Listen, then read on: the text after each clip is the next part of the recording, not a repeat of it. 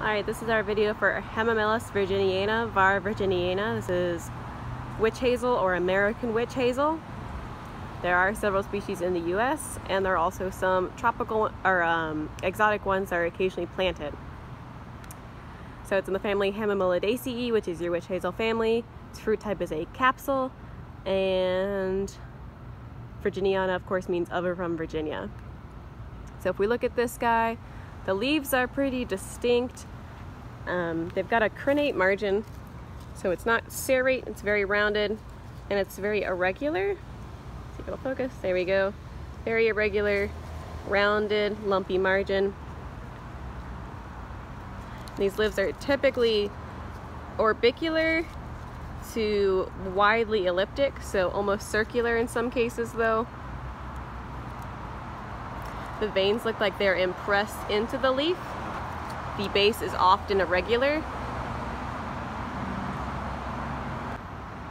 One thing you may see a lot of the time on the leaves, which can help you ID it, is this gall. So it's a little conical gall. It looks like a witch's hat if you look at it this way. There's two on this leaf. It's not going to be present on every plant, but it is present on a lot of them, at least on a couple leaves. And this is a witch hazel specific aphid that makes this gall. So if you were to cut this gall open, there would be aphids in it.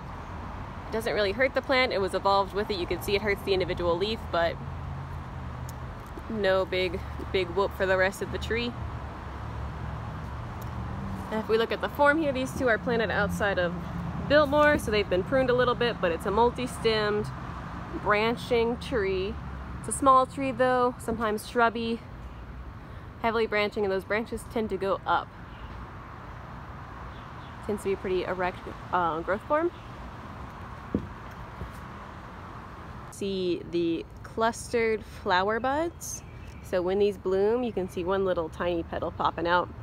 It'll be right before or right after the tree loses its leaf, so they bloom in late fall to early winter. And it's a yellow, really small bloom with almost linear leaves, and it's bright yellow. You can see the buds are on a stalk, so that's very distinctive. So the buds are on a stalk, the flower is on a stalk, and the fruit will be on a stalk. The fruit takes a year to mature. I can see here's a fresh one over here. So it's small, it almost looks like it's got lips on it, but again, it's still stalked. Born on a stalk, very lumpy. It almost looks like it's wearing like a belt. And it'll split on those lips, and it is again a capsule. So it will split, and 2 to 4 seeds will come out of that split. So, orbicular leaf shape, crenate margin, often with a gall present somewhere on the plant.